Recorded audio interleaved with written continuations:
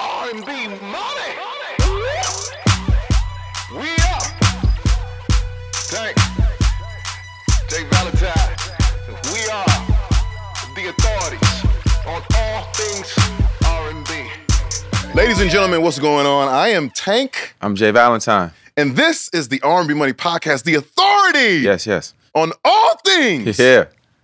All things R&B. Oh my God. The pull-up is here. Oh my God. Yeah. Y'all have been requesting this. Mm-hmm. You know, me and this young lady go back like a 6-pack of scoliosis. You understand what I'm saying? We're in the same place. At the same damn time. Trying to figure our R&B lives out. Without further ado, I'm going to stop talking about it and introduce you to her. Her. JoJo. JoJo! In the building. JoJo! Hey, what is up? JoJo! Oh, what a warm welcome. Thank you first so of all, very much. give me some of that. Cheers to you. Cheers to R&B Money. Thank you so much. Cheers, nigga. Welcome back. This man has me drinking at 11 a.m. y'all. Here we go. You offered not me true. a beverage. I said yes. We are having a morning refresher. Okay, we're starting the morning off right. You chose to dive into the tequila. That's pretty dangerous, but I'm gonna let you rock. Understand what I'm saying?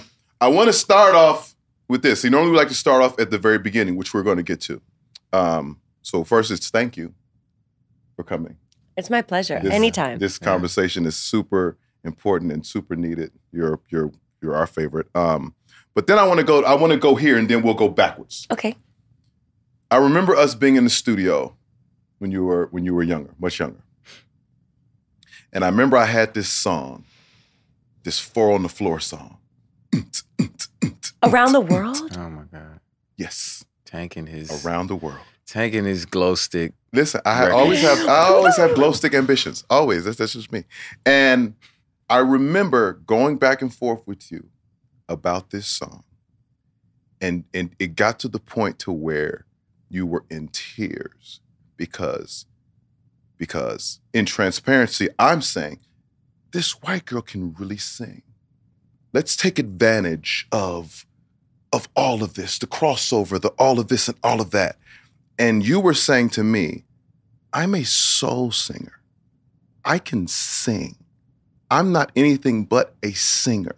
Don't box me in here. Don't box me in there. I just want to sing from my heart. And you cried about that. That sounds very on brand for me. And you fought to be authentically you. Period, point blank. And we were at odds then. I understood it later, and I'm proud of you for taking that stance and continuing to just be yourself authentically and unapologetically. Well, thank you for saying that.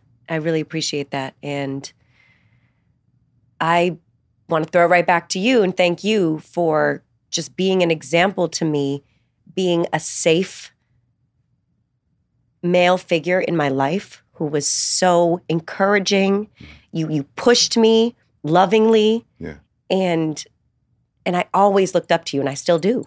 Wow. And I am very emotional these days, so I'm probably gonna cry. I think he gonna cry too. No, I'm not. Look at your little tight eyes. I'm good. This is shit, man. No, but We've been recording for 2 It's too minutes. early. I'm fresh off suspension.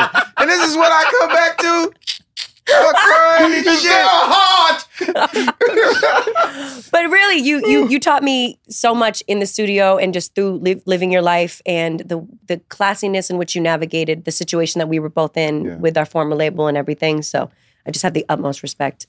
And I'm sorry if I gave you a hard time with that record because now looking back on it, I love that song. I love that sample. But of course, hindsight is 20/20. Would it have changed my life? We don't know. We don't know. But we don't know. Right.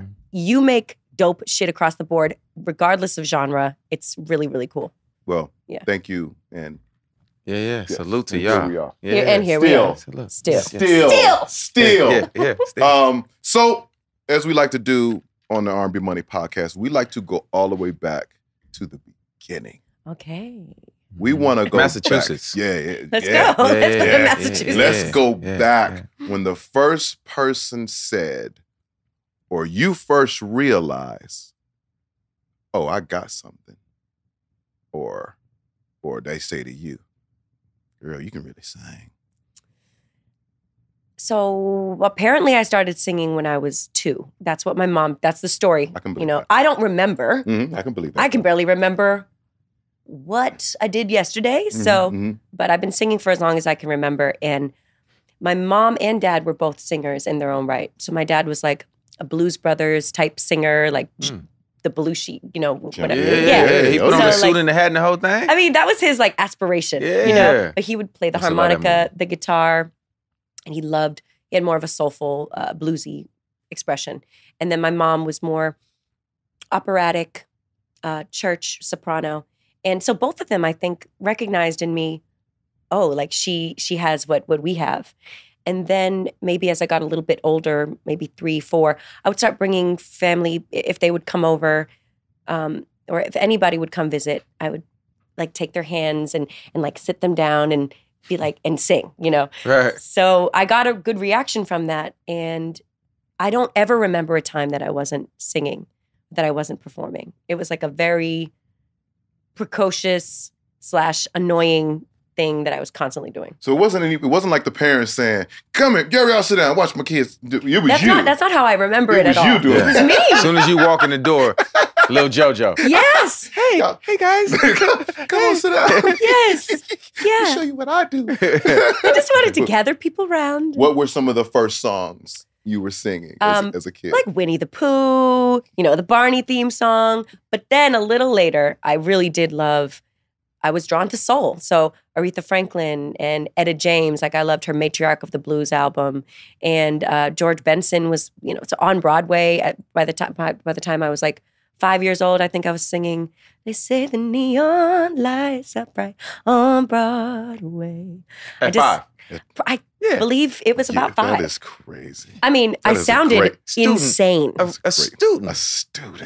I sounded so crazy when I look back to videos. I'm like, why did you let me pursue this? I was so bad. But I had so much, You wanted it. I really wanted it. I really loved it.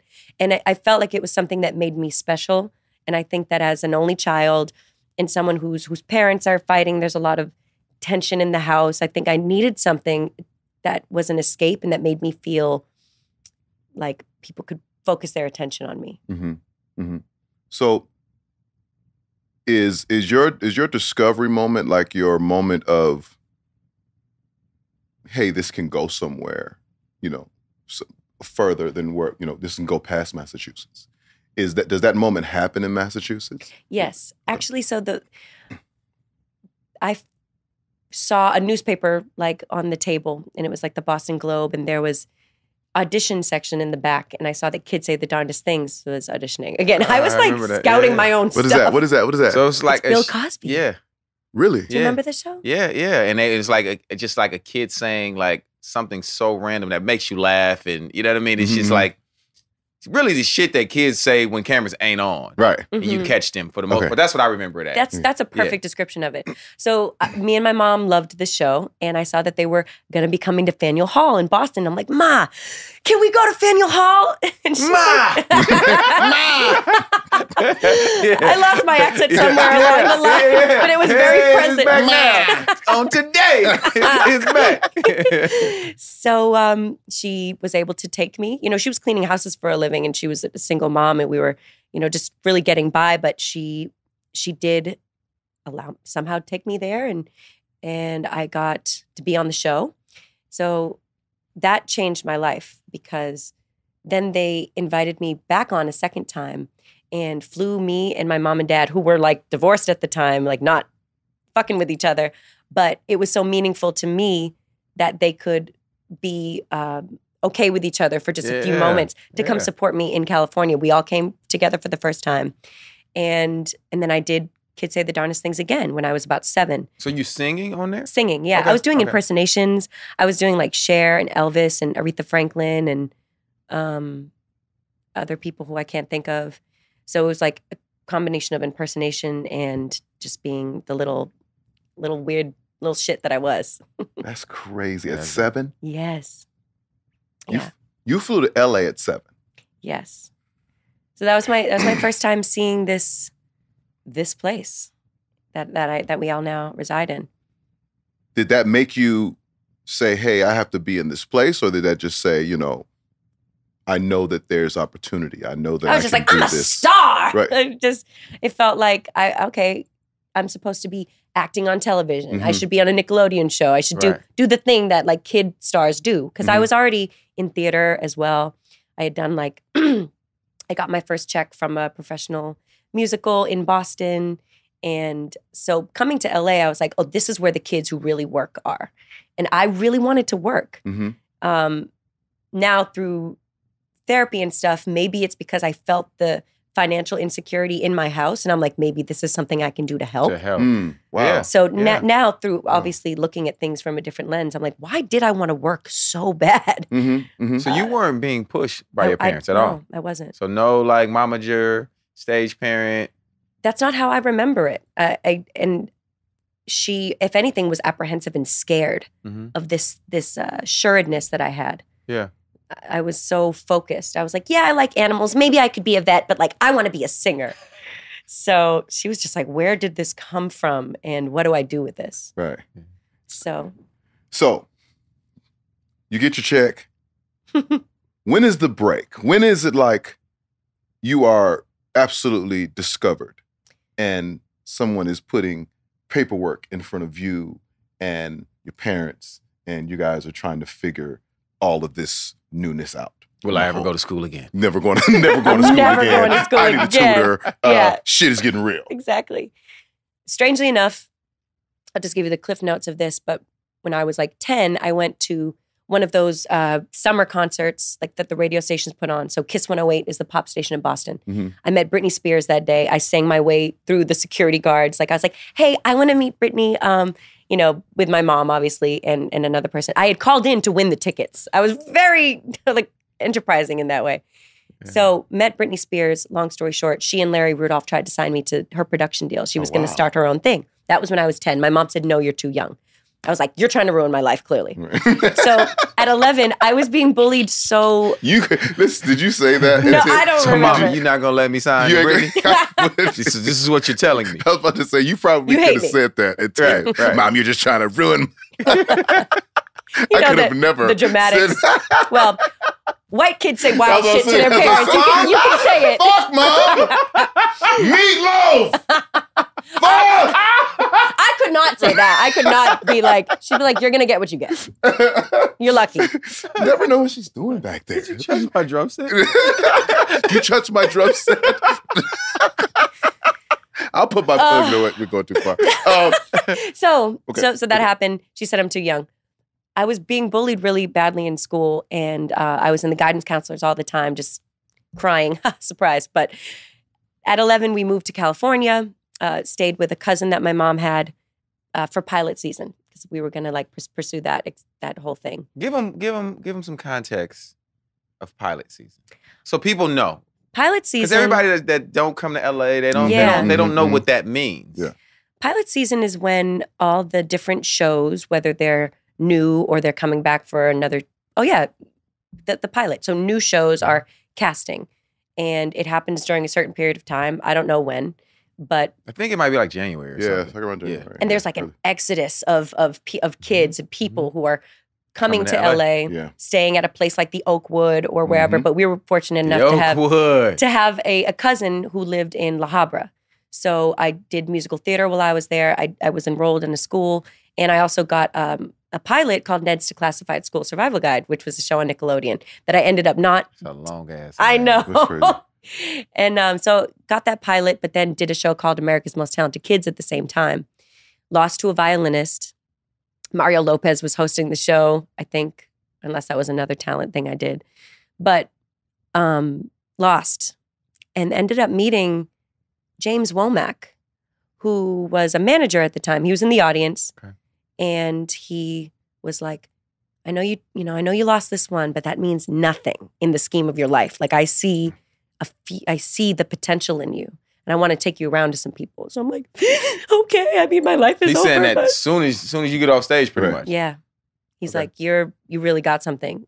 So he took me and my mom kind of under his wing, and it ended up introducing us to Vincent Herbert. Oh, wow. Who ended up being my executive producer of my first 2 albums. And that's how I was introduced to you. Yeah. Yes. So.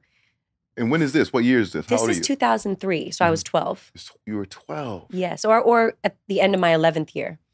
So we went around to a lot of different labels. More so, I think it was Vincent who was taking us around to different labels, and he had a production company. So he was also making the decision of where would he want to bring his production company that I would be signed to. So met with a lot of different labels, got flued out to different, to Vegas to meet with the Maloofs and to Alabama to meet with another business person who was starting something.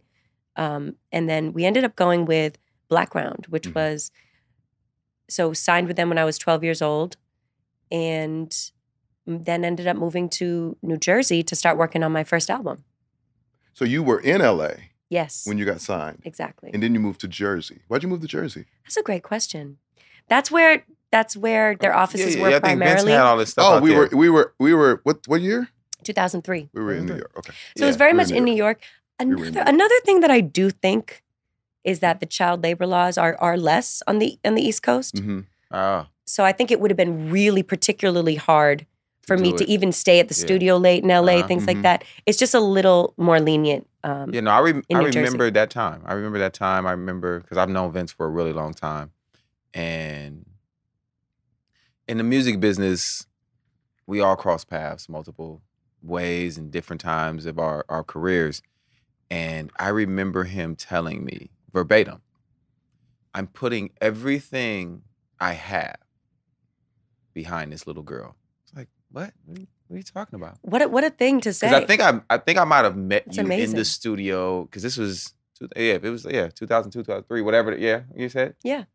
Underdog days. Yeah. Yeah. Absolutely. Yeah. So it's Underdog days, and I want to say he brought you by, and he was like, Jay, because like I said, I'd known him, for a while. He was like, Jay, everything. I said, everything. You're like, that sounds risky. No, but that's what, in this business, if you're not willing to risk everything you have behind something, you should not be in business with it. Or them. Or, you know what I mean? Whatever the thing is that you're attaching to, if it's a person, place, or whatever, if you're not willing to invest everything that you have into somebody, let them go to someone who will. Yeah. That's good. Yeah. Because there are so many ups and downs in this business, and all we have is our time. Like yes, your money, you can go throw some money at something, you can throw it at the wall. But like giving somebody your life to further their career, you have to really see something. And he saw it. Right. And I remember I don't know what he played me, but I was like, I've never heard a little girl sing like that in my entire life. This is what I'm saying at that time. His I was belief in me changed my life, changed me, gave me a sense of purpose, direction, and really helped to crystallize what JoJo, who JoJo was and who JoJo is. Yeah. Because before that, I'd been Joanna. He's the one who, called me JoJo, and that's where that came from. Oh, wow. Okay. So I definitely felt that belief. And that belief you had it. Moves mountains. It really can, and it did. Yeah, I was right there on the verge of getting benched. And damn it. I was getting benched at the time. Put JoJo in. And JoJo came in throwing touchdowns. Jesus. And they were like, you're never getting back in the game. So you're... who's the guy that Tom Breeze? I'm Drew Brees. Not Drew Brees, but I said both of their names together. Bledsoe. Drew Bledsoe. Drew Bledsoe. Damn, I get to keep writing like that. Okay. God. Oh, fuck. I hate that's how it is. I was sitting outside the label looking in like... I'm not injured anymore. I'm not hurt, God. I can still play. You want me to play? Yikes. That's okay. I got benched later, too. It happens to all of us. Hey, man. It's... What I can say about that is that you know, I think we have some maybe dark memories of that place we were in. But, you know, I'm always a glass half full kind of guy. And I'm always like, let's find the light in this dark situation. Let's find a thing. I'd be ready to shoot everybody. You what? I said I'd be ready to shoot everybody, and he'd be like, nah, Chief, I'm telling you, it's gonna be all right. We're gonna figure it out. Yeah, that's our balance. Is it you that shot up the office? Oh shit! No, it's not. No, I wasn't. No, that's not what we were saying. I'm kidding. Okay. Y'all do remember that, right? No. What I'm trying to blame for some shit, but damn. What I'm trying to say is, before JoJo went to shooting up the office, it happened. Is that I just what I always go back to, what I always try to stay focused on and pull from that moment is that there would have been no me. I feel the same way without Black Round. I feel the same way, Tank. That's just how I live in that space. I remember when we put out Freaky, and it wasn't giving. It just wasn't giving. It was back in 2000. It wasn't giving. I wish we could have had that term back then. No. We needed it. Let's get rid of that term now. Nope, we're gonna use it. It's not for us, brother. Yes, it is. And it translates. It translates. It translates. And but JoJo, and listen, just say the shit didn't work, man. Listen, I'm saying that too. We shot this, $500,000 video and all. We were cooking. We were cooking. And Barry Hankerson, in the midst of this not working, walked over to me and said, "I'm taking over from here. You got a hit record. I'm gonna make sure you have a hit record. I'll take care of you from now on." And sure enough, that Maybe I Deserve dropped. And he did not let nothing fall by the wayside. All of it. So it was a powerful man, honestly. The self, like you alluded to, there were dark times and things that didn't go the way that we wanted them to. But I can't help but look fondly at him for how I saw him, particularly as a preteen teenager. Yeah. He was an uncle figure to me. I looked up to him. Absolutely. I was like, oh, everything's going to be okay. Yeah. So I have a lot of love for him still. It's in a weird way.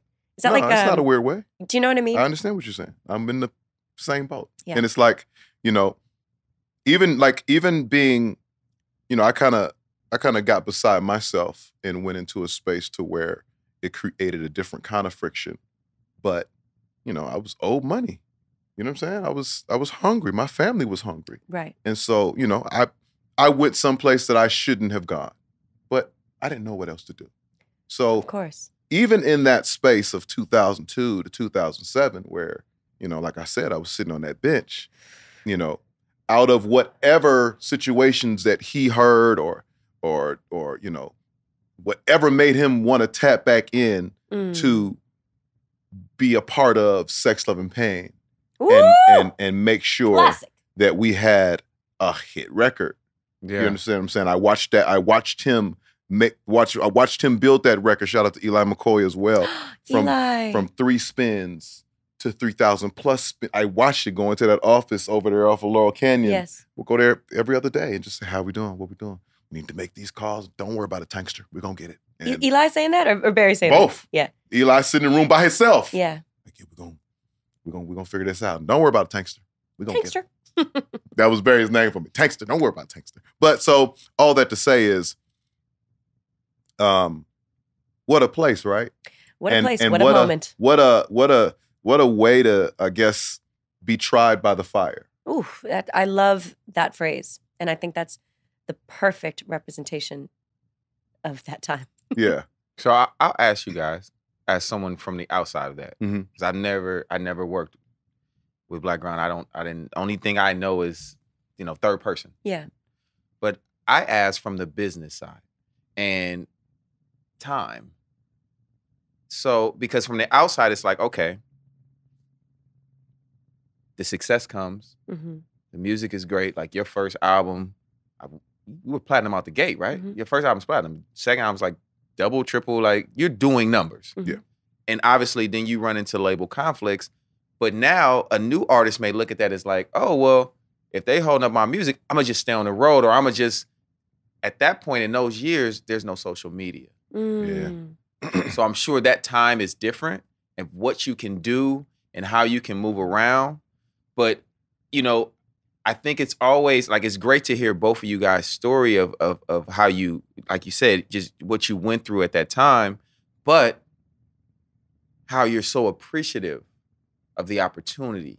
Because you hear so many artists that are just purely on some, they fucked me over and this, that, and the other, and nobody did this, and if I didn't, but I don't see or hear that when I talk to you guys. I see and hear both of you saying, no, this opportunity led me to. Period. I think it's really important to look at various sides of something. And not everything is 100% terrible. Like, I am sitting here in your mansion because we are both sitting here because of... Came to your tour because your sold out tour. Because of the platform that we were given. Yeah. If Barry, Vincent, Jomo, whoever didn't choose Leave Get Out as my first single, I don't think I would be here. Great record. Amazing record. I would have never, because like, as you know, I considered myself a soul singer. So this was very out of my wheelhouse. I wouldn't have constructed that for myself. Yeah. It literally gave me a foundation in which to build from. And then to follow that up, to have the opportunity for Billy Steinberg to pitch me a record like Too Little Too Late, and me to be like, that's the song I want to be my single. And Vincent to be like, yeah, you're right. Okay, you're learning you're seeing how to do this. It just wouldn't have happened. So I just think it's important. Also, what are we doing if we're living with such one-sided perspective of the world, and if we have hate in our heart? I still have pain. I still have a lot of pain, a lot of disappointment, I'm very sensitive to things, to people's, like all of that. So that's where the tears come. That's where the tension comes from. But I don't want enemies. And I don't, like, I just don't see the point of that. Right. Do you know what I mean? 100%. I want to be on good accord with everybody. Yeah. And to take accountability too. For accountability is everything. Preach. So as it pertains to the time between my second album and when I turned 18, nobody knows what I was going through in my family life. And I'll probably save that for a book one day. Yeah. Because that was more deeply painful than anything that was going on with the label. Wow.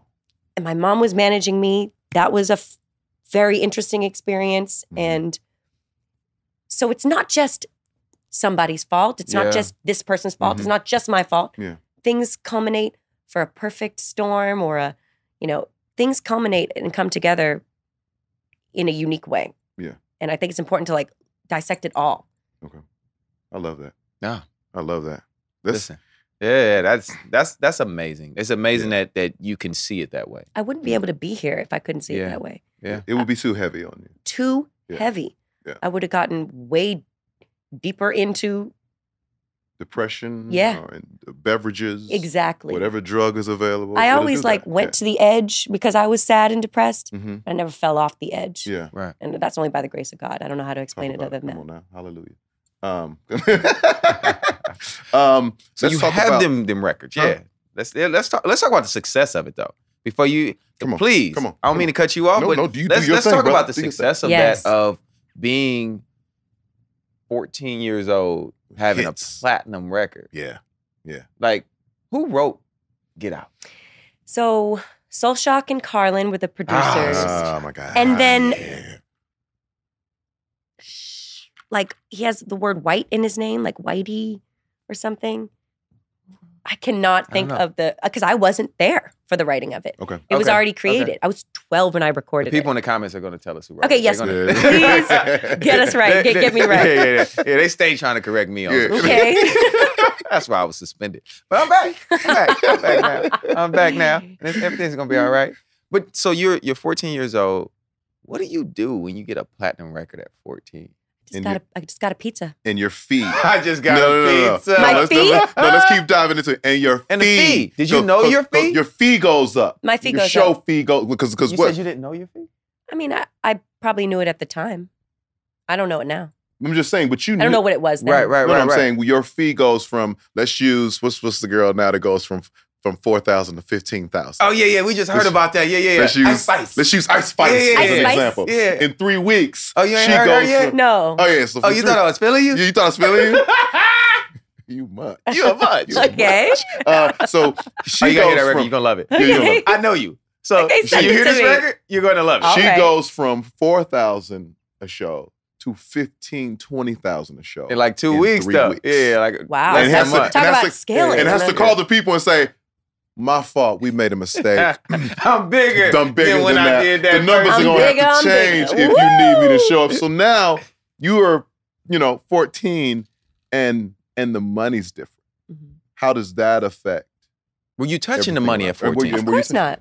Okay. No. All right. The money went into a Coogan account until I was 18, which means that, it's that, from what I understand, that was created like around the Shirley Temple time. Or maybe Yeah, later, yeah. but to protect children from being Yeah, exploited. my Coogan money got took. But yeah, Oh. go. Yeah. Go Yeah, ahead. okay. Did you get yours at 18? I did. I didn't get mine. Yeah. But I bought a condo. Yeah. Tell us the story, because my condo Are you wasn't there. serious? What? Wait, so you were working as a kid? I got taken looking. Yeah. I had some street shit going on. Okay. You know what? So I was Yeah. not Yeah. in the street. The people came for mine. People came for yours. It's like restitution or some shit. Yikes. Yeah. My mom was handling that, and then I had an agent and that whole thing, and business manager. So I was not aware. I was 13. You were not aware. No. So were you aware of the difference in just your presence? You know what I'm saying? Because Oh, yes. as you're starting to do work and go to these I shows, couldn't go and to just the be mall part, anymore. You know what I'm saying? But then Then I realized Now I you was can't- quite famous. now you're famous. And did you ever run into them punk ass kids that was bullying you? Yeah. Oh my God. I remember when That, they that's what I want to know. listen. On my 14th birthday, Leave Get Out had I already. see you, Timmy. I see you. But security, whoop Timmy's Look, ass. Timmy's ass. My uncle planned this really great birthday for me, my 14th birthday in Foxborough, which is where, the Patriots play, where the which Patriots is where play. Yeah, In which is Foxborough. where a lot of my family lives, and planned this party at like the VFW. I don't know if anybody from the Northeast knows what I'm talking about. So Sure. Shout out to Willie McGinnis real quick though, because that's my big dog. what's You know that? what I mean? From the Patriots. Okay. Come on. Yeah. Hall of Famer. Come on. So through this 14th birthday, and I just remember everybody in the town trying to get in, and I was like, I came out. I remember that there were these girls who were mean to a friend of mine and mean to me, like who tried to throw me in a locker and who did throw me in a locker, who just had me in the guidance counselors, and they wanted to be at my birthday. And I was like, there was a security guard out there, and I'm like, tell them they can't get in. And he was like, you can't get in. And I was like, so that made me feel Listen. good. You can't get in. Can't get in. You That's can't. the new slogan. You can't sit with us. You That's can't the new sit with us. us. That's the new. You can't sit with us. You can't get in. If you're mean, There should Don't be. be. in. Hey kids, don't be mean. There should be consequences and repercussions. You might be. yes, Your classmate might be JoJo. it's giving karma. It's giving karma. That quick karma. Yes. Wow. Yeah. So you felt it. So that You was felt the that was the change. highlight of the platinum record. That was the highlight. And then also, the TRL, Yeah. all of that. TRL. Going to New York, like that was such a cool time Wow. for me because first of all, I was the youngest of my peers of that like time that music was being put out and stuff. Mhm. I felt like such an outcast once again, kind of like I was in school. I just felt like, oh, where do I fit in? Mm-hmm. Because I'm a baby. Right. You can't get. in Nobody the club. wants to hang out with me Wanna because party with everyone you. is 18 plus. Yeah. Sierra was coming out around the same time, but she was 18. Yeah. So I felt like so uncool, even though people were like, oh my God, you're so cool. I'm like, no, I'm not. Yeah. I'm so embarrassing. You couldn't take full advantage. No. So, but I did feel that, yes, I was famous. People liked my music. That was cool. My songs would be playing on the radio. And I was like, wow, okay. Like everybody who made fun of me, fuck off, Yeah. look at me. I'm at the Kiss concert playing it now. Like that was exciting for me. But as far as the money, I had no idea. And neither did my mom particularly. So we just went extra from cheese on the pizza though. You was extra cheese on the pizza for sure. Okay. So we went from being poor to then having money and being like, whoa, like what do you do? So did you know how to deal with it from not losing your mind? Because you watch so many kid stars not know how to manage the power that they have now, because the breadwinner has power no matter how old you are. Exactly. So did you ever have a moment where you kind of either had to tell yourself, oh, I'm tripping, or somebody had to like grab you by the arm and say, hey, you're still 14? Oh, my mom would always kind of pop my inflated head. And so you were having moments. Oh, definitely having moments, because there was always this threat of, even though there was already momentum in my career, always the threat from her of, I'm gonna tomorrow you're not doing this. You know, I'm taking you out of the industry. Just if I didn't do something that she liked.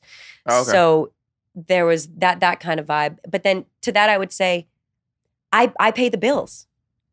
You know, y'all were having that conversation? Absolutely, yeah. I keep the lights on here. I wonder if my son said that to me. No, I can only imagine. What? I can only imagine. Square up. And we did. Oh shit! Oh shit! Yeah! And in this corner, ding, ding, ding. 14 years old, picked on, but now she's fought her way out. All the way out of Foxborough. Oh my God! I hate you. El ganador. Do it in Spanish. Do it in Spanish. Y el sábado gigante estamos. Luchamos aquí, señor. Okay, no, yeah, that was really good. Oh no, he speaks Spanish. That is incredible. You said you had to really like. You had to square up. I mean, later into my teenage life. But later into my teenage life. Yeah, again, there were a lot of different dynamics at play. So that was wrong. If I had a child and they tried to do me, I would definitely react in a different way. Yeah.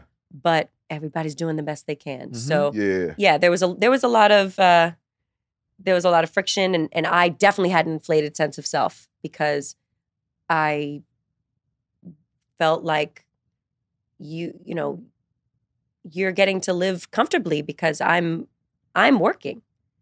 So maybe that's not the way to look at it, but I was like, you're driving a Lexus now, and yeah. You saw the difference. You saw the difference in your life. Yeah, and you exactly, realized that it was because of your work. Because of my work, her sacrifice. Yes. Her her giving, her time to support me. Is it almost a thing where you just kind of want your voice to matter more? Not necessarily that you want your voice to be the supreme in that dynamic voice. Yeah. Is it just you like, listen, I have some takes, I have some perspective on this. Like, I should be, my perspective and my voice should be accepted. Like, look I think it was always that I kind of wanted, I wanted to work more. Oh, wow. Yeah. So she wanted me to be a kid, and I didn't want to be a kid. Got you. I already felt like I wasn't a kid. You've always been an old soul. Yes. So when you look back on that, do you wish that you would have been a little more experienced being a teenager and a kid? Yeah, now that you can't be anymore, it's like we're grown now. Yeah, I do think that would have been a good thing for me as far as like relationally, learning how to relate to people in a better way. Like I missed out on Mom's was trying to give you balance. She was trying to give me balance, and I hear what you're saying.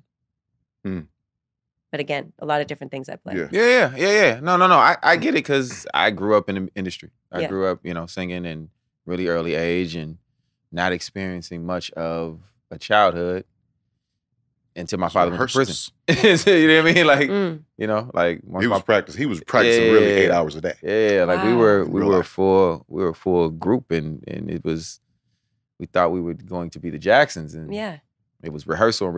And even if you quit the group, you still got to rehearse. What? Like this shit don't make sense. I'm not in the group.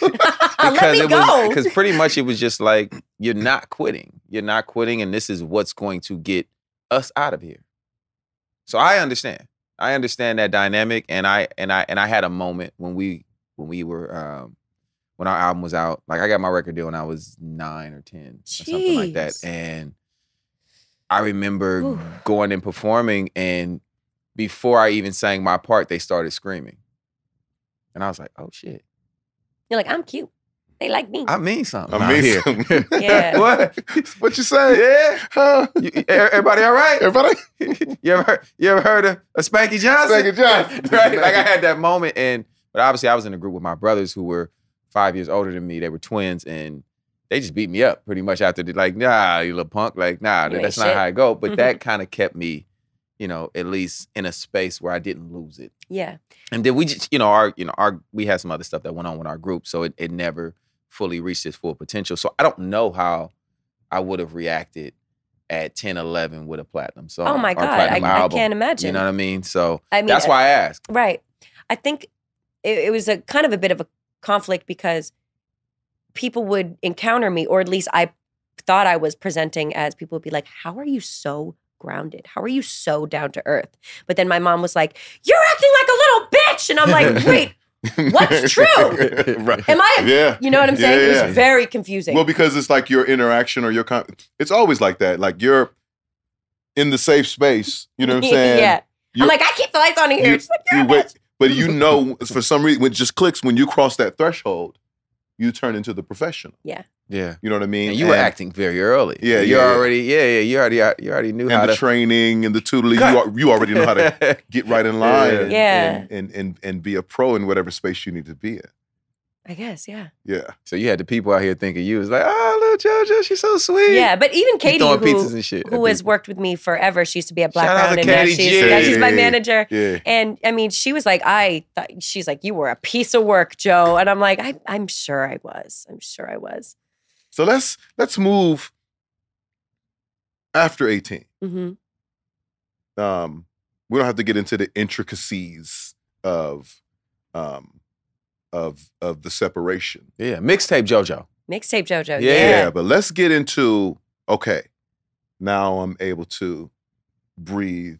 Are you in LA at this time? I'm able. Yes. So I moved to LA at 19. Mm-hmm. I was in Boston from 18 to 19, moved out here, and was just in the studio constantly. In the studio during the day, partying at night. It was like my college era. Yeah. You used LA as your college era? Yeah. I love that. I know. Is this such a dangerous? I love that. Such a dangerous thing. I'm No, so it's glad great. you're here. It's great. But still alive, you mean? Yes. Me too. I really think about that. I'm like, how am I here?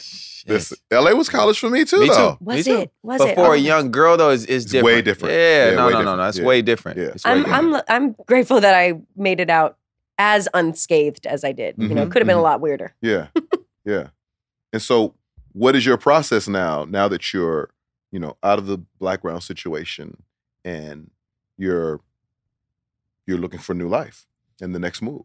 So started putting out a couple mixtapes and like my Marvin's Room remake and all that stuff Crazy. during the time where I wasn't out of Black Brown yet because they still owned my voice. So I was trying to find ways to put out music but not make money from it. Gotcha. So that's what like and at this point is social media is kicking off. Exactly, yeah. So that's the whole please give us that time and what you were doing to stay relevant, stay in the space. I was just talking with my fans, really, telling them to a certain extent what I was feeling, going through, how much I wanted to put out music, how much I wanted to tour or whatever the case was. I don't really know why I didn't tour that much then, but maybe it's because I didn't have new music to promote. But then I did some little things with the mixtape. So Twitter was a game changer for me. YouTube, this was all kind of the precipice of that being the huge deal that it is now. Yeah. And I put out my first mixtape through Bandcamp, and it had I remember Bandcamp. a ridiculous number of downloads first week, which was so encouraging. Like I was like, it gave me, some just a sense of purpose again. I was like, okay, this is what I'm meant to do. I love this. I have an amazing fan base and they're here for this. They like what I'm doing. They're still with you. So after that, continued to release some stuff, was able to finally get out of the deal with Black Round and signed immediately to Atlantic. Started working on an album. I was signed by an executive, Aaron Bayshuk, who was the A&R there at the time. Mm-hmm. And we started working on an album there. But then, as you know, musical chairs happen. And then, this person leaves. And then you try to keep making an album. It changes direction a little bit. And so that was my experience with the making of Mad Love, which was my official album, like comeback after 10 years of not putting out That was 10 years? an album, from 15 to 25. I didn't realize it was that long. And the crazy thing about that is, you know who Aaron's first record that he A&R'd? Tank? Yes.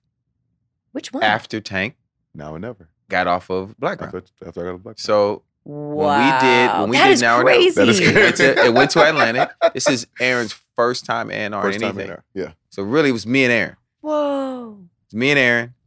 Aaron don't know shit about R&B.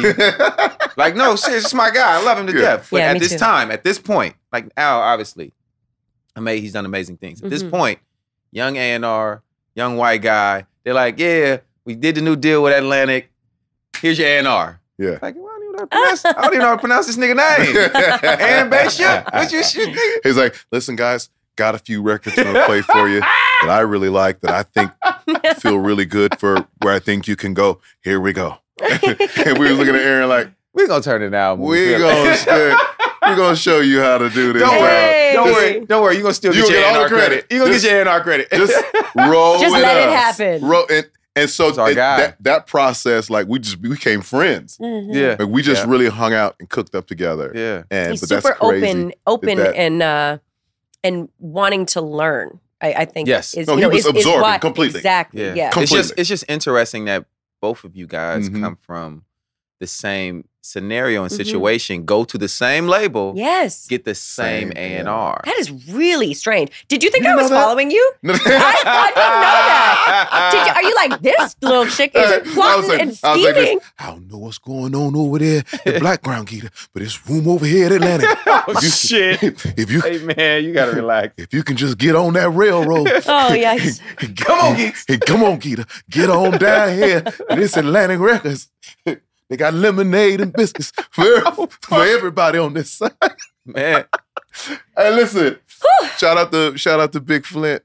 Flint was like, he said there's a small window. There's a small chance, my brother, that you could be out of there and over here. Yes. And what's my guy from Atlantic?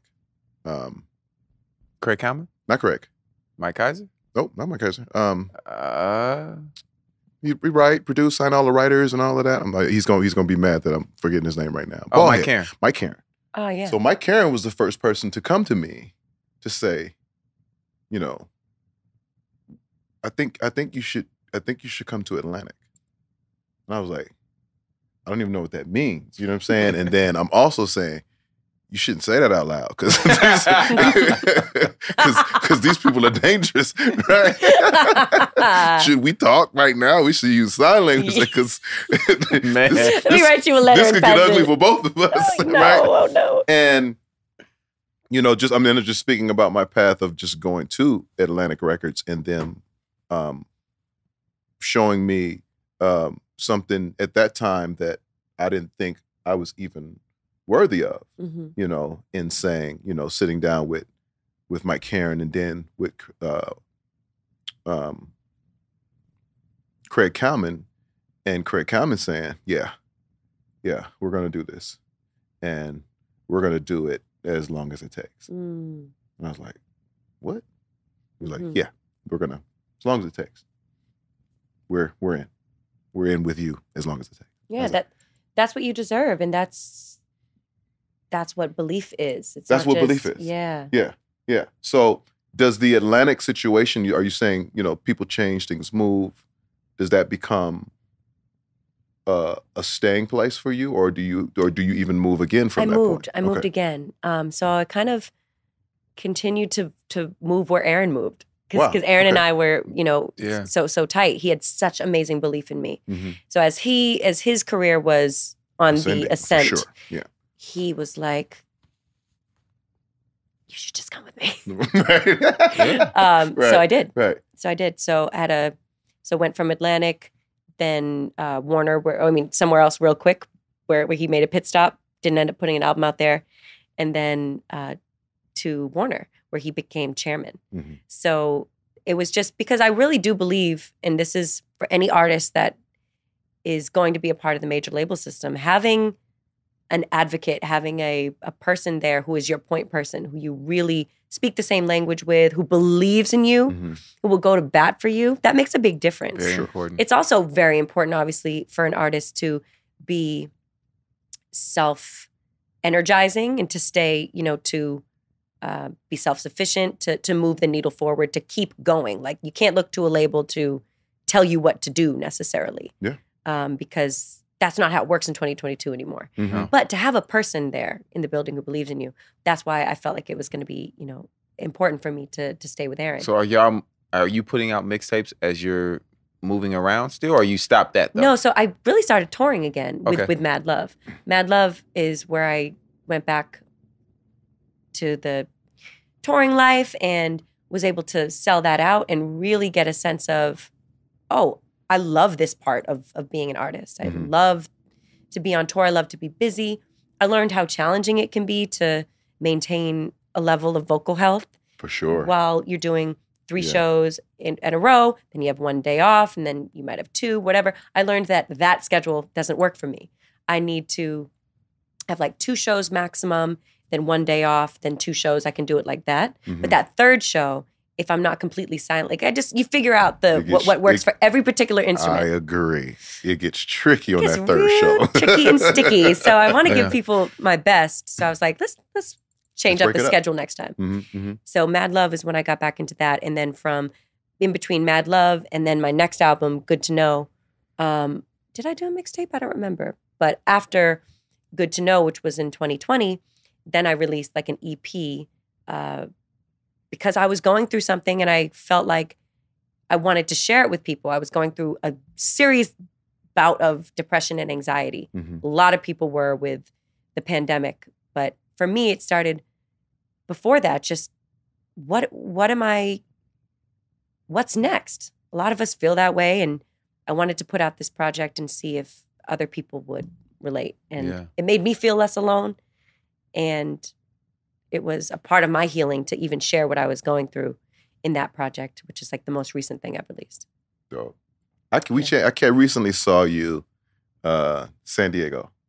Yes, that was a frustrating show, but it meant so much to me that you and Zena were there. It was frustrating. Yeah. What happened? If we can get inside that venue was, I was having sound issues. I was not feeling my outfit. I felt like my things were showing in a way that I wasn't comfortable with. To be in a venue that small where people are below you and can see up your skirt, I really don't like that. Yeah, you were dressed. I was dressed. I had on an outfit. Yeah, you had on an outfit. But I was like JoJo's legs are out, babe. Yeah, the legs is out. The thighs are out. And obviously, I don't mind showing what I want when I want. But I just didn't like people being like, under me and seeing up my skirt. It's like somebody made me really, under the escalator as you're going up. Yeah, like, hey. Because they are clearly doing that. I love her song. Yeah, that shit ain't cool. So it was just like the configuration. So I was like, okay, never again. Because you changed and came back. Hey guys, I'm more comfortable now. Just put on this 2-piece jeans. Yeah. No, but that's also a part of professionalism. Yes. Because most people think that and owning who you are in your career. Because most people think, I just gotta do it. And I gotta be out here butt-ass naked. Selling this. And I didn't know what the setup was. But then you get out there, you realize like, oh, actually, this ain't cool. Hey guys, I'll be right back. Right. And they'll wait for you. Yeah. Absolutely. You did the change smooth. I tried. Thank you. You did your change smooth. I mean, because we're backstage and we just know show. We can kind of see everything. And I'm like, and then when you came back and even said it, I just thought it was a change. Right. You know what I mean? The jeans were wrinkly. Yeah, we didn't notice that it was about comfort and about how you were feeling as you're explaining right now. I just felt like it was part of the set. Yeah. So that's how you made it feel. Oh, until you said it. Yeah, I just had to change, guys. Jeans feel better, feel safe. Let's keep going. Right? I continue to learn things about myself through every single day. I learned that I need to feel good about what I'm wearing when I'm on stage. I need to feel good about how I've prepared. Preparation is like integral for me. I don't like to just necessarily wing things. And I've learned this through, crashing and experience is the best educator. It really is. Yeah. So even now, this many years into my career, I'm still like, oh, okay. New thing I've learned about myself. You are so many years into your career. And I get this question a lot. Excuse me. What keeps you going? Because as I see you now in 2022, it's always smiles. Like, you're happy. You're like, yeah, you know what I'm saying? Like, as we spoke earlier, everything that I've had to go through to get into this point, I'm with it. You've accepted it, and you've just accepted the light in all of those things. What is that thing in 22 that is keeping you alive, keeping you going? It's my belief that I've only scratched the surface of my gift. Talk that talk. Talk that talk. Yeah.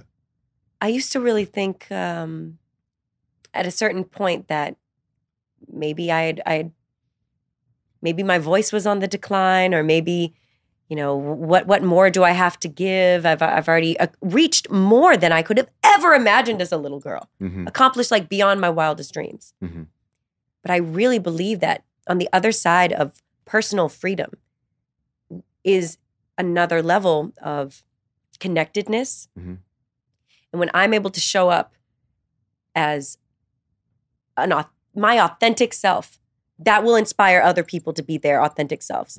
And I think that that's now my mission, is to be a vessel for amazing songs, take my ego out of it, and bring people together, just like I did when I was a little girl, asking family members and friends and people on the street to listen to me sing. Yeah. I really think that by me connecting to that pure joy that I get from singing, that can be hopefully a blessing to somebody else and help them connect with what it is that they were gifted with. Yeah. Even if that's just to be a listener, to be part of a community, to be present, any of that. I know that that's my work moving forward, is to let go, to shed those layers. Like you said, the glass half full approach, I'm sure you've done work to get to that point. Yeah. And so the letting go doesn't always come easy, but it's a choice. For sure, every day. Well, I think sharing that is the healing. And it's not just for you, like you said. It's for those who get an opportunity to not even just to see you, but to hear you. Because, you know, those vibrations alone Yes. are comforting to some, healing to some, helpful to some. You know what I mean? And the stories behind it, which is why, you know, we really wanted you here to first and foremost give you flowers on flowers. Absolutely. Flowers. Oh, thank you. But also for you to speak, you know what I mean? To speak that life into everything that you've been through and everything that you're doing moving forward. I thank you so much. Yeah. I think that this time where TikTok is, you know, where we're getting our news and our information, and where we're finding music and stuff. I knew you was gonna bring up TikTok. I think what I want to say is I think it's a great equalizer. I actually think that authenticity cuts through more so than anything. I think that our attention span is, if something feels false, we're like, ugh, cringy, weird, you know? So I think that You it just kind get of, off it. yeah, we just move on to the next until something really hits us and resonates. So I actually think that while, yes, it can be frustrating and we're like, oh, you know, we have to do this stuff, you can also really find your community. You're absolutely. So I think it's a great time to put the power back in the hands of the artists, connect them directly with the community, and you can kind of get a sense of what people like. You just give it a try. Just put it out. So are you looking at all of those platforms as a way to, because obviously, like you said, Twitter was something that was really important for you when you really needed it early. Definitely. I mean, later on in your career, actually, in the middle of your career, and it really jump-started rediscovery for you.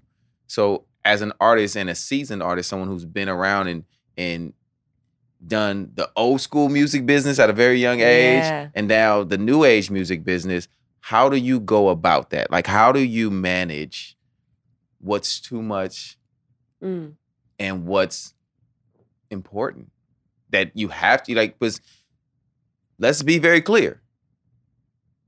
Social media is very important for recording artists. It's very important to let them, you know, get a sense of your personality, tease music, maybe jump in a challenge here and there. You know what I mean? Like, how how do you deal with that as someone who is already established and already has a fan base? Are you jumping at every challenge? Or are you just like, I'm gonna do one here and there? Like, how do you go about that? I'm definitely not jumping at every challenge. And I'm not like, oh yeah, I'm gonna bless them with this one. I'm just like, it has to feel like an extension of me. It has to feel like something that I genuinely want to play with, or something that because if it comes off forced, like the viewer feels that. And I know that from being on the other side of it. When I see other artists who will remain nameless, but I see one in my head right now, when they're like slanging their music around and they're like, let me shake my ass to this music and let me do a dance to this music and let me blah, blah, blah. And it does not feel like they want to do that. It feels like this was a mandate that was put on them. As opposed to, I think that the way to make social media work for you, as opposed to you working for social media, is to find how you can be yourself on the app. And there's like so many different ways. Yeah. Just have fun with it. And I think TikTok is more low stakes because it doesn't need to be perfectly curated. We used to think Instagram, like you have to have like this grid and it needs to be like color coordinated and all that stuff. With TikTok, you can just like say stuff and you can take clips of this podcast and you can, lip sync something, or you can tease a song, or you can shake your ass, or you can try on an outfit. You can do whatever. And then you'll find people who like makeup, who like travel, who like, plant-based cooking, who like going to Michael Bublé concerts, all these different things. And I just think it's really nice. So of course we got to do things that we don't like to do, but you got to find a way to enjoy even something that annoys you. Like when TikTok first came and, my label was like, you've got to push your own music this way. I'm like, ugh, how yucky. You got to find a way to just like get in it, to enjoy. Yeah. Get in it. I know it's easier said than done for me too. But well, I mean, because we come from an old school. When it was just when you have to be a mystery. We just needed music. You just needed music, and also the mystery was such a big part of it. The mystery was the thing, and you could just show up and show people what it is. What it is. You know what I'm saying? You just show up in the city like, I told you I was nice, right? Yeah. And now it's like, now that the labels have done away with sending artists on promo like radio tours, promo tours, right? And all of these different things that we used to have now. Yeah. They don't do that anymore? No. Not as much. You don't have to. No, because you can promo tour from your phone. Yeah. I tend to feel like, and I really wanted to know that from you from an R&B sense, because obviously we deal with people saying that R&B is dying, or it's a dying genre, or whatever the fuck they want to say this week. It sounds pretty alive to me these days. Very alive. Damn. But what I do say, that I wish that more R&B artists would get in front of it and get in front of the music and get in front of their personalities. Because what I feel like I found with my parents' generation, and when they were trying to push out jazz. Jazz took on a very elitist. Oh, that's a great point. Persona of, I'm just too, cool. I don't need whatever you guys are doing. Don't sample my records, I'm hip hop. Studied. You know what I mean? Like they were not clearing samples and just all this other stuff that helped him kind of get phased out. Wow. And I personally would hate for that to happen to R&B. That's why Tank and I have even done this podcast. Because we're like, listen, we got to stand in front of what this R&B thing is, and we got to show people that we actually got personalities, and we're willing to, have to talk to human resources about some of the shit we gonna say. You know what I mean? But I like I said, I'm so passionate about R&B music that I would, I would push artists to just at least give these things a try. Instead of just being like, well, when I go show up and I do my shows, they already know what it is. Right. No, some people don't. I think that is such an amazing point and comparison that you just made as well, because history has a way of, we can learn from history. Yes. And I love history, actually. So that really excited me. And I love jazz. So As we all do. I think that's a really great point, because there is a sense, I think, from my vantage point, of this, coolness over everything sometimes in R&B. Yeah, yeah. And I think that can be sometimes to the detriment of letting fans in. Yes. Yes. Because you want to keep up a facade. I don't think the facade works anymore. No. I think that people the want gift still works. The gift works. Still works. Right. But they actually like that. Oh, hey man, this artist is kind of funny or goofy or yes. Don't take themselves that serious. Like one of the things that made me fall in love with Ari Lennox is her personality. Oh, she's great. She's her getting on IG Live and just being in bed and being bored. Like Summer Walker. Exactly. I know more about Summer Walker than I've ever known about an artist. About an artist. Right. I'm like, oh my God. And now I'm like, ooh, who is she? Whatever. Because that song could be about, yes, remember she said? Exactly. Yeah. So we buy into that. And it's not a new thing necessarily. But you don't have to wait for the biopic anymore. Yeah, exactly. It's playing out right in front of us. Yeah. All right. Well, at R&B Money podcast, we like to get into your R&B mind. Oh, okay. Yes. Your R&B makeup. Yeah. All right. A DNA. We would like to know. It gets interesting right here. Top 5 R&B artists of all times. That note was crazy too. That was very crazy. I'm gonna say something in this top 5. Y'all are gonna agree with me.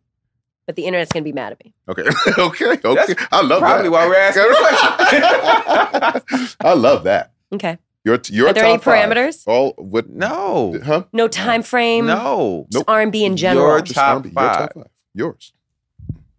Go there. Oh, my God. Okay. Don't look back for help. No. I wanted to see if he knows what I'm going to say. Okay.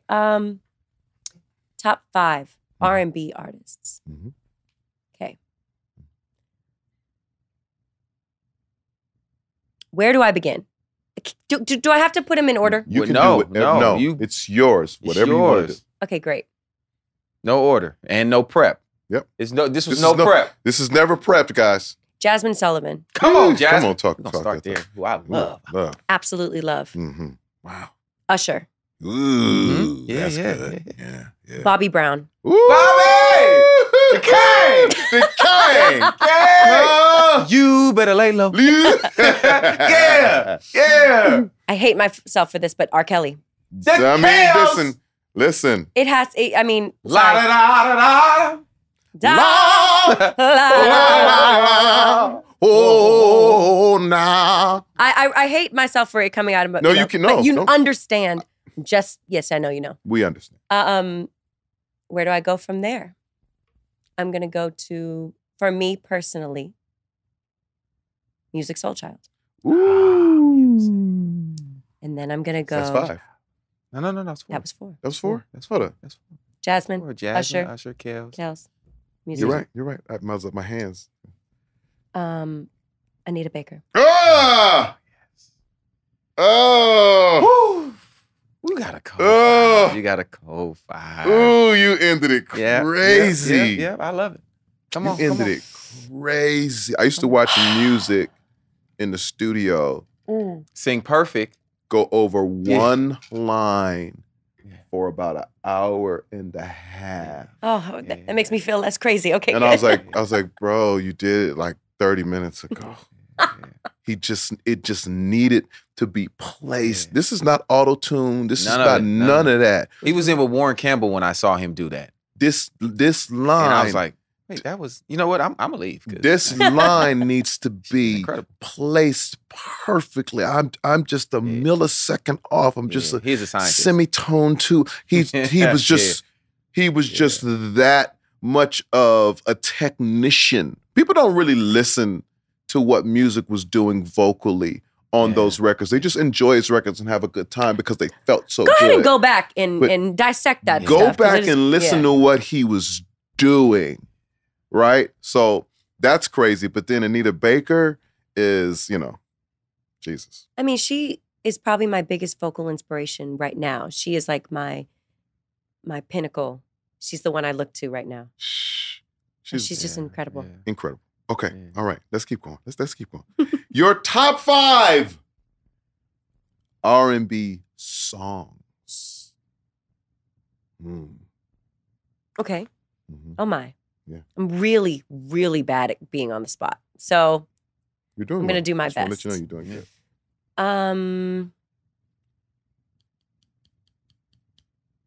good. Let's say something from Jodeci. Let's say like, can we talk to me? Yeah. I really wanna meet you. Can I talk to you? Yeah. Really wanna know you. Okay, so are we doing a remix?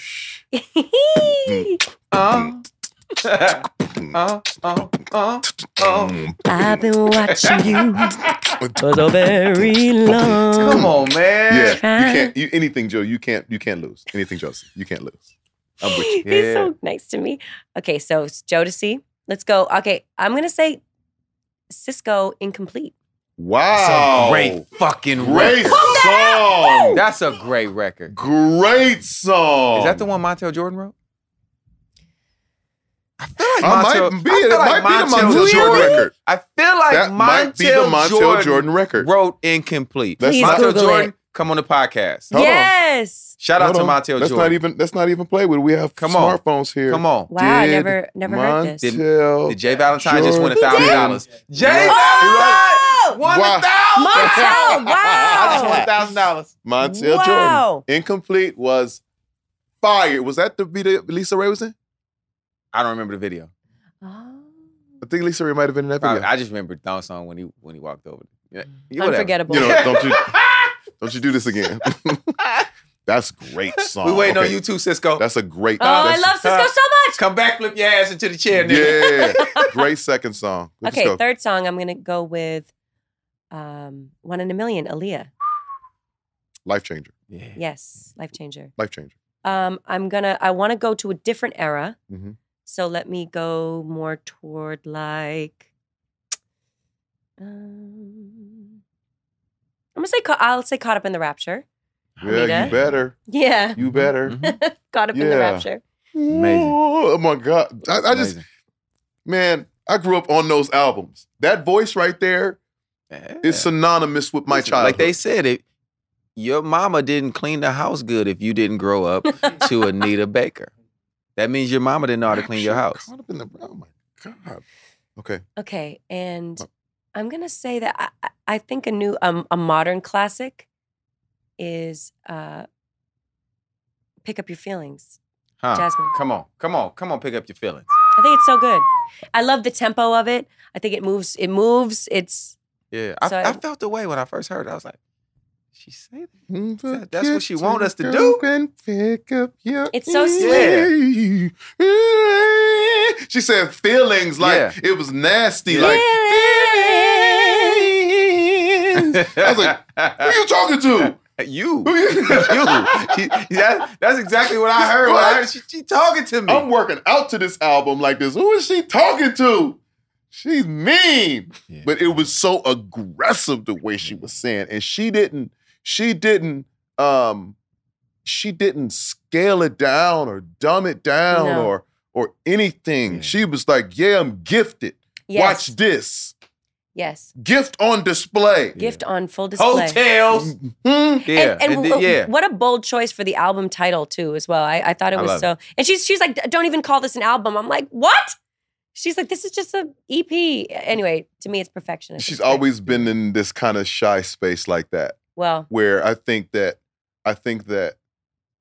we've moved, or we were in a space where being talented was very tough, very frowned upon to be really talented. Yeah. Because everything's moving You had to dial so it back. fast. You had to dial it back. You know, it's hard for people to take enough time to understand even what that is. Their ears aren't even tuned to. You know, there's a frequency that auto-tune and the computer has hypnotized everybody with at this point. Yeah. You know what I mean? Everybody And can't so- sing to the Black Keys. They can sing to, you know what I mean? Yeah. Seriously. It's just, they stay right in here. But when you start going up and doing that, people I got to change the settings in the auto-tune now. go to chromatic and add the E and the G. Make sure, So I it sounded funny. But it's like I can't speak from having that conversation with her, but I just remember being, even in 2002, where I was like, I'm a singer. Yes, and you these songs, or these people that are working, they're not singers. Like, this is what y'all want? Right. Y'all on this? If y'all on this, I don't want to be a part of it. I'm a singer. Even all the way down to, I did what challenge I just do? Was it with the Fortunate Challenge? Mm-hmm. And I just, I dipped in. Oh God, I need to check that out. I need to see what you did. Dipped and dodged into some stuff. And there were people that said, that's horrible. He can't even sing. About you? About Tank? And I was like, we are living in some wild. Because you might can't times. dance, but you could definitely sing. That's not true or fair. That's not true. They gonna can suspend me dance. again. Just the videos I was dancing in didn't work, but that doesn't mean.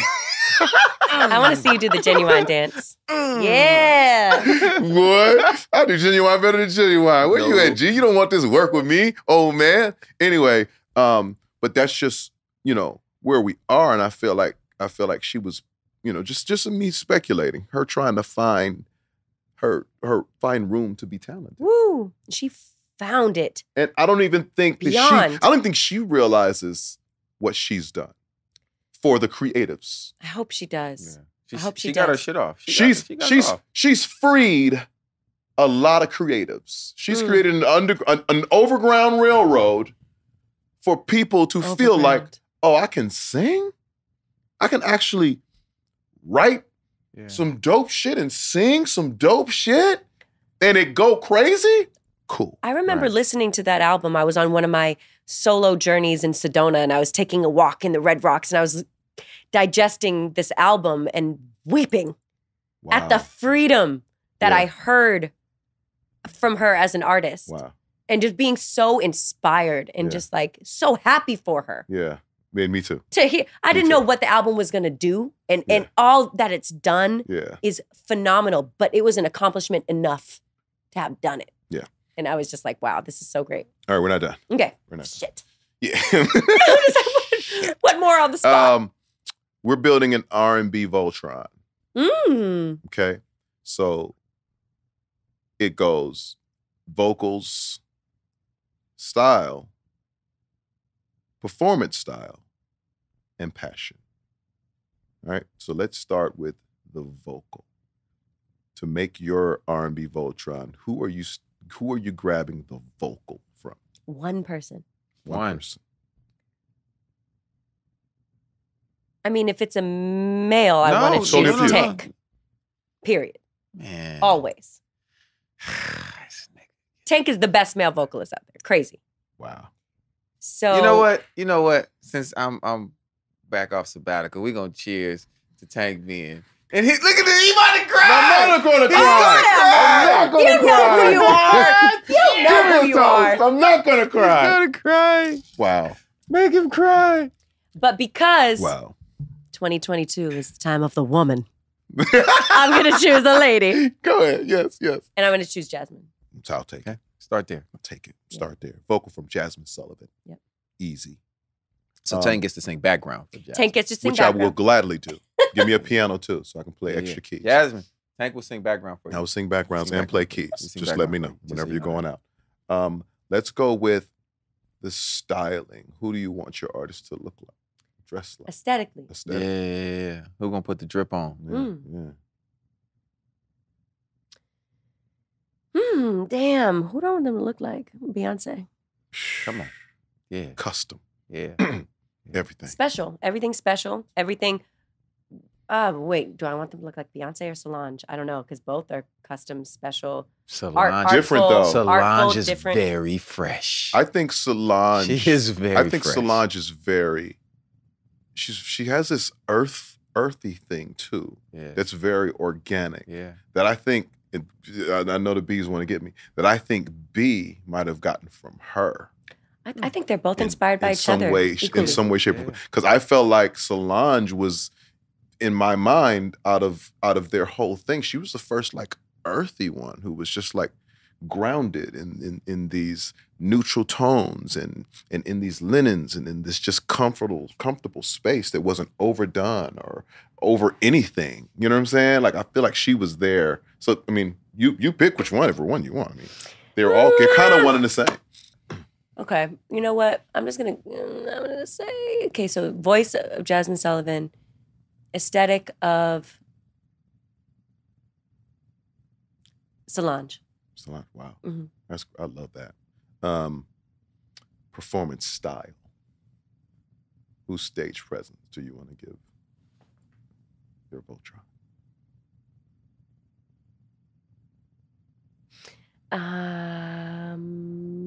Bobby Brown. Mm-hmm. Mm-hmm.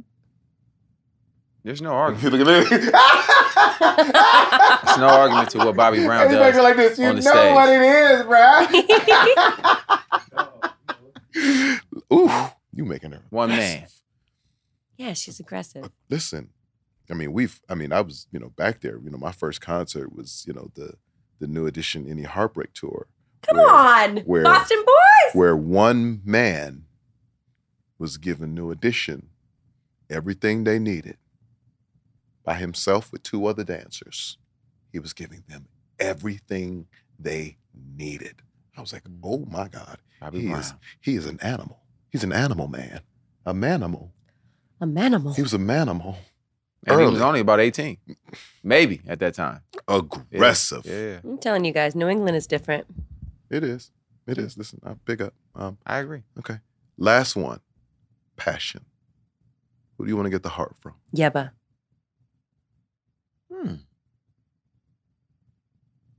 Yes. I said what I said. She said, I said what I said. Yeba's passion. I said is next level. It's next level. You feel it. It almost is painful. First note. You feel it. Absolutely. I just really, really love her. Wow. Special talent. Wow. Special I can't believe I just said that so, off the cuff. No, first you said, I'm horrible under pressure. Don't worry. And then you said... listen. She thinks she got off easy. Oh, yeah. That's what she thinks. That's what she thinks. No. Let's see how quick you is with this one. Yeah. Because we got a very important segment of the show. It's called I Ain't Saying No Names. Yeah. Well, you tell us a story. Funny or fucked up. Oh, God. And the only rule is you don't say any names. And it can be funny and fucked up. Because usually most things that's fucked up is kind of funny. So all you got to do is just not say their names. So this is JoJo's I Ain't Saying No Names with no prep. No prep. Can you give me an example? Have you told one? Have you told one? Have I told one? Tankster? Did you tell one when I was suspended? I don't think so. Oh, no way. I don't think I told one. Can you start, please? To make me just a little more comfortable. I like it. Give me First some of all, context. this has never happened. Yeah, I like it. In the history Thank you, JoJo. of I Ain't Saying No Names. Like this has never happened.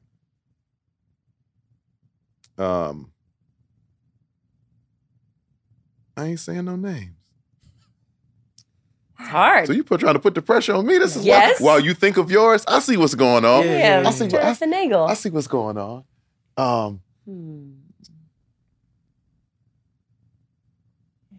thanks. I ain't saying no names. Yeah. I ain't saying no names. Alien. This is funny. I was beefing with this one guy, like real beef. And started with basketball beef, and I felt like this person wasn't being fair, And we're supposed to be, we're supposed to have common ground. We're both artists. We're supposed to play the game fair. You know what I'm saying? None of us play professionally, but the game is at least supposed to be played right. And this person didn't want to play the game the right way. And so, since he didn't want to play the game the right way, I decided I didn't want to play the game the right way with him. And it got aggressive. It went into, name calling. I'm a very nice guy, but I had been pushed into that other place. Okay. Where now your bitch ass niggas everybody you with, they bitches too. Who want it? Let's get it. All during the game. So the game is over. The game ends. I win. My team wins. And as they leave, they're still bitch-ass niggas. Cut to, we go to the city that this person's from. And someone who's with me was like, man, you know, such and such would love to just, you know, they love you, they're big fans, they're sorry things got weird or such and such, you know, got kicked off, you know, the wrong kind of way. But, you know, they would just love for you to come out to the gym, hang out and just hoop with them. And I'm like, fuck them bitch-ass niggas, you know what I'm saying? I'm there. So it takes a little finessing, a little convincing to get me to go. I'm like, you know what? I'll go. Fuck it, whatever. And so when I get to the gym, it's just me and the guy who I was with, and it's him, and you know, it's him and all his guys, his goons. He's you know, we're in his city, and I'm expecting some static. You know what I'm saying? I'm all prepared in my mind to swing first. I'm prepared. But you know what I'm saying? I'm like, it sounded like a peace call, but I'm gonna prepare myself just in case, you know, we gotta get active. It is what it is. You know what I'm saying? And it's only two of us. We may take the L, but I'm ready to take that. So we walk in the gym, and as soon as we walk in the gym, this person is like, he sees me. As I get closer, he's like, come on, man, you know I love you, man. Come on, man, we can't be like this. And as he goes to give me the embrace, he starts tickling me. Where? Right here? Yeah, just like, you know, right in here. Okay. Now, the only problem with that is that I'm really ticklish. So I'm trying to tell him to stop. Get off me. Tickle me, Elmo. And he's tickling me. And I try to finally fight him off. And we dap it up and we hug it out. And we get back cool. And we proceed to play basketball for the next 3 hours. No beef. Super cool. But he tickled me back into being his friend. Want to squash a beef? Tickle your opponent. Want to squash a beef? So listen. I hope you're ready for yours. I'm not. Because what I'm going to tell him is he's not going to disrespect my segment by telling a story that he told on somebody else's podcast. First of all, no, we not. Ain't this saying is what. No names. Listen. It ain't saying no names. Listen. Who was it? You don't even know. Anyway, I do know who it was. Whatever. I know who it was. So, and I'm not gonna let my segment be disrespected. You see how he tried? I didn't try anything. He tried to do. First of all, where's human resources when I need them? He's right there. First of all, I'm not suspend this nigga, man. I'm not even on. It's not even me. It's her. Oh. I was giving her time to get herself together, so I told a quick story. This nigga disrespected my segment. Go ahead, JoJo. It's your turn. And told a story he told before. That's still my story. It's my truth. And just omitted the name. It's my truth.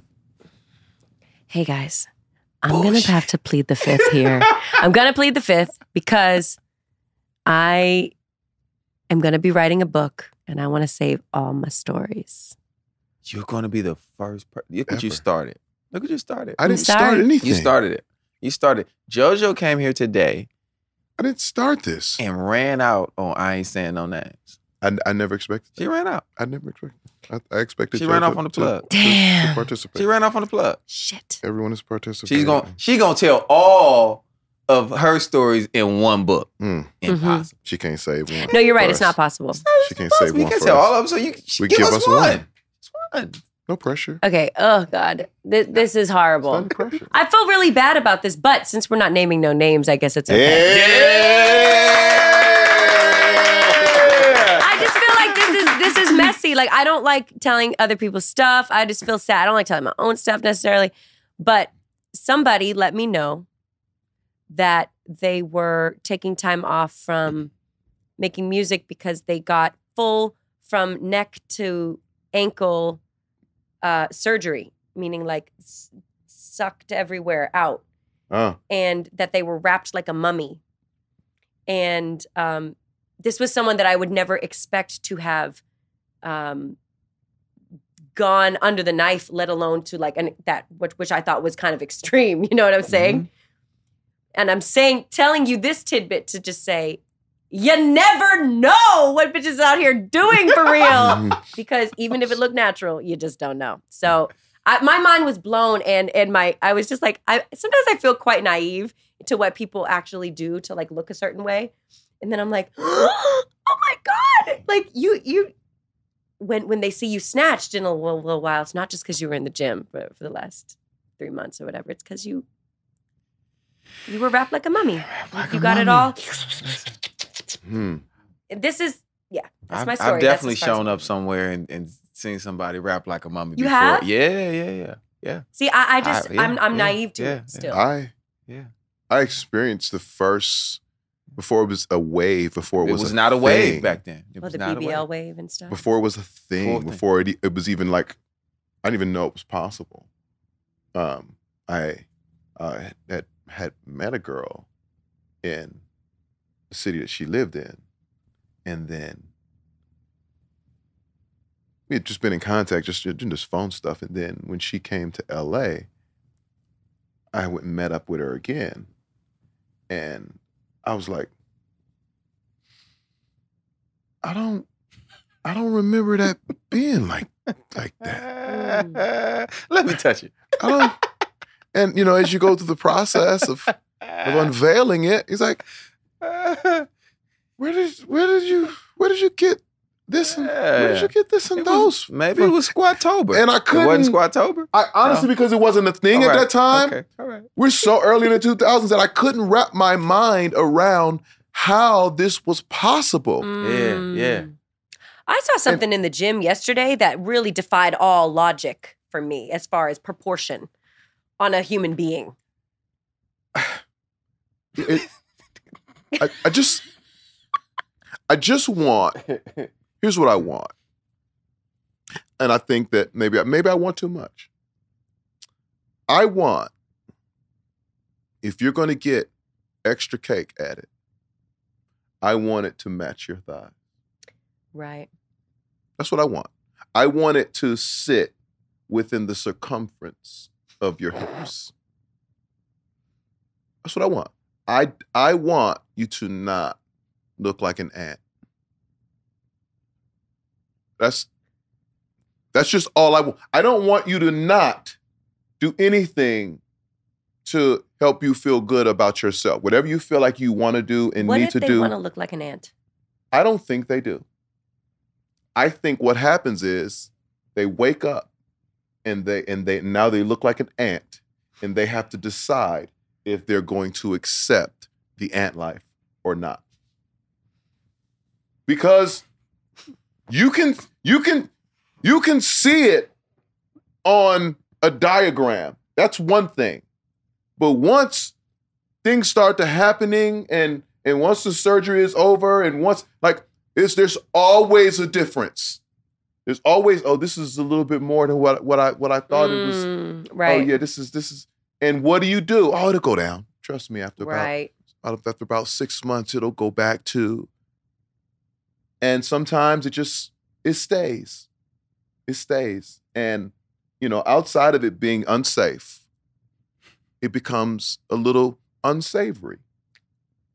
And first I want to tell women, you are amazing how God made you.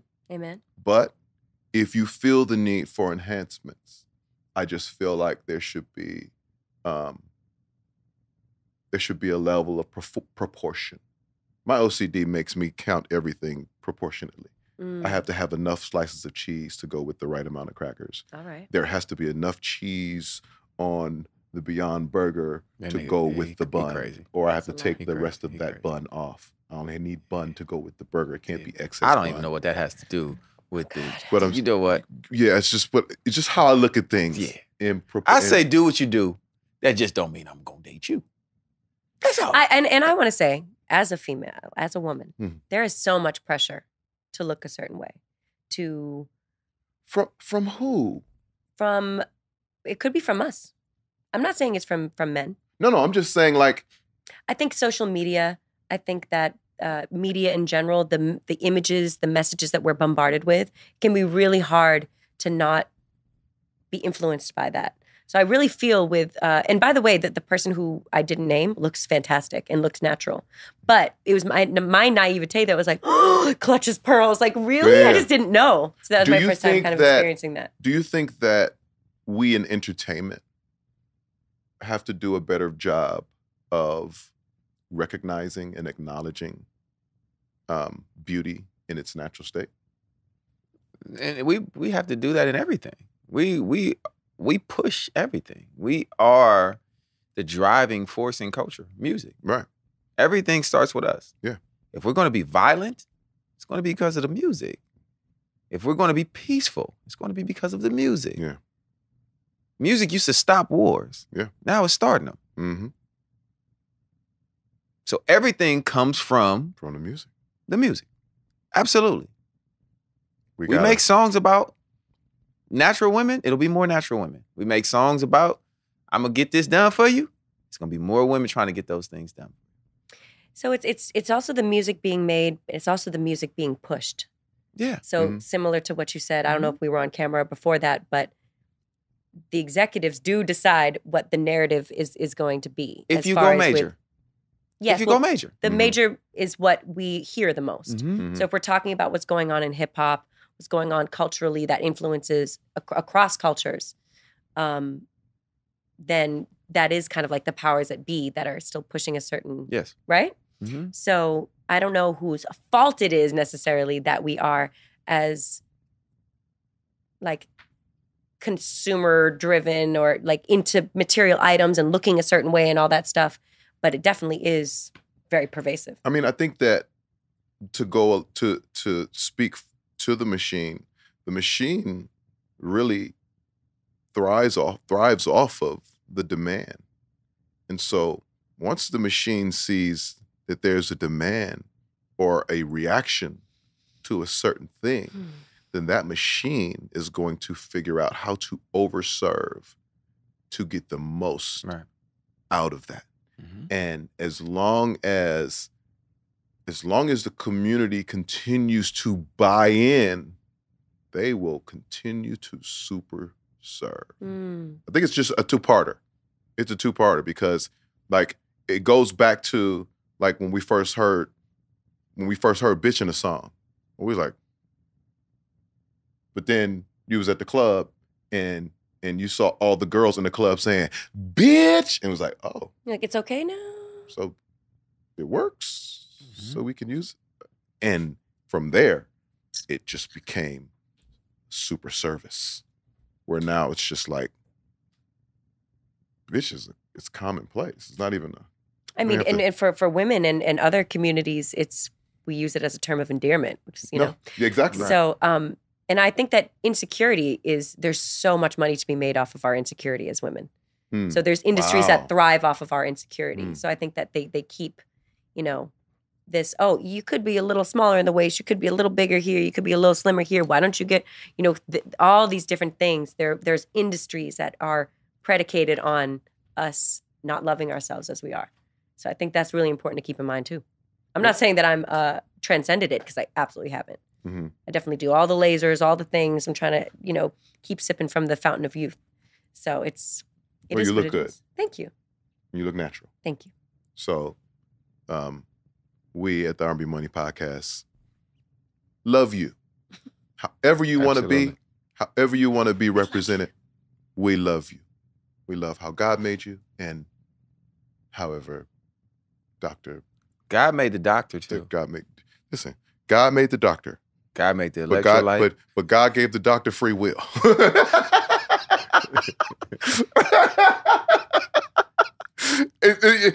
It's all God made. It's all God made. You know what I'm saying? You can't take God out of anything. Listen, ladies and gentlemen, this has been a very special R&B Money podcast for us, because you are very special and dear to us. That's a fact. You know that for sure. And we just want to make sure the world knows that. You have a home in my heart. Period. Point blank.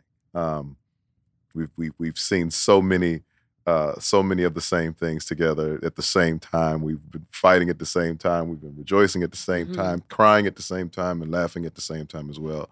I just commend you and salute you on continuing. And that's it. Continuing. Thank you. To do what you do. Continue loving what you do. Continue being an inspiration, beacon of hope, light for everyone who wants to not even just do what you do, but even just be you, be like you. Like, continue. Thank you for your being a living example, being like the way you live, I'm saying, it is an example. The way you have moved, the way you've, just thank you for being who you are. And I'm very, very honored to be a part of this renaissance that the genre is going through, and to see it happen, to be a fan of music, and then to just, you know, be a part of it all. So very, very grateful. I don't take that lightly. I know what it means, and it's just, I really think that we're in an amazing time to be making music. So I feel very lucky. Yeah. Well, ladies and gentlemen, yeah. Any last words, JV? Nothing. You know what? Yes. One last thing. Okay. When is the Brandy and JoJo duet going to happen? When is this going to happen? Because I don't know if you remember some years back, studio, I think I had been in a session with Brandy, and I mentioned your name, and then I saw you after, and I mentioned her name, and then I went on Twitter, and I said, I'm going to make the Brandy and JoJo duet happen. It's like one of the one things I haven't brought to life. Whoa. And I feel like a bit of a failure. No, listen, it's not over. It's not over. I'm waiting It's not on this. over. Call it out. You know what? Needed. We have talked about it. We are in communication. Please. And we're, you know, I think That is, we got to do it. as my brother Ray J would say, that is my one wish. Come on now. That is my One wish. Yeah. And listen, here's another cool thing, right? As you are so dope as you are, you're still like, you still have this openness of and willingness to wanting to receive new information. Oh, like definitely. like when we went in the studio, and thank you for accepting the call to do Somebody Else. That song is amazing. First of all, you went Killed it. crazy. Killed it. I You was went just crazy. I was Killed just it. following your template. You went, but Thank you. we get in the studio and you're like, walk me through it. Give me the vibe. Give it to me, like line by line. Just give me the essence. Yeah. And I was like, okay, because I was just content with you know, just Whatever you're you the sang on engineer. it. I remember us walking through it line by line, and within us kind of collaborating on what the essence was going to be, you just went off into this place. It just took it up. Like that song, what people say about that song and your performance I love it. on this song, on I that love it. song, they're still upset with me I mean, I'm upset with you that too. we don't have a visual for Yeah, that I think song. it's super fucking dumb. So There isn't one. To be, it's such a good song. Fair. It's fair. This is just super fucking. Fair. I thought there was gonna be like an eloquent word to Nah. go after. That's fucking dumb. Shoot the video, dumbass.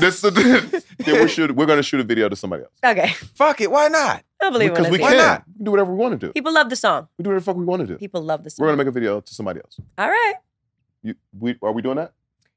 Yeah, send me a treatment. What do you mean? I don't believe you. Oh, shit. I love You don't it. believe me? First, No. you told a remix story to me on my segment. Now you giving her bullshit about the somebody Bullshit. else. Oh, pound me. Pound- Okay? You not gonna pound me? I can't even get a pound because your ass ain't shot the video. We are going to shoot a video to somebody else. That is my word to the creator. JoJo will not come on my podcast JoJo's pissed. and She's pissed. and use the word dumb. Fucking dumb. Fucking dumb. It was a moment that so when you asked me to be on that song, I'm like, Uncle Tankster, really? You know, it was so exciting that we were finally gonna do a record together, first of all. And it was a fan favorite. Yes. And sometimes trying to get the partners to believe that the fan favorite should have a visual and all of these things. Yeah, oh, totally. You know, it's a tough sell, but I'll shoot it myself. I'll spend my own money. Don't charge me a lot for glam. JoJo. Don't hit me over the head with glam gonna be a motherfucker. Glam gonna be more expensive. You gotta than the anticipate the glam you know, cost. anticipate the glam. That's Cause she gonna look good. She gonna look right. Listen, you did your own makeup today, right? Yeah. You look amazing. So Joseph's gonna do her own makeup. You don't need makeup. Hey, good shit. Good Said I seen it. I seen you can do it. shit. Ladies and gentlemen, I am Tank. I'm J Valentine. And this has been the R&B Money Podcast with our dog, our family member, our loved one. Yeah. Give it up for JoJo. Thank you so much for having me, you guys.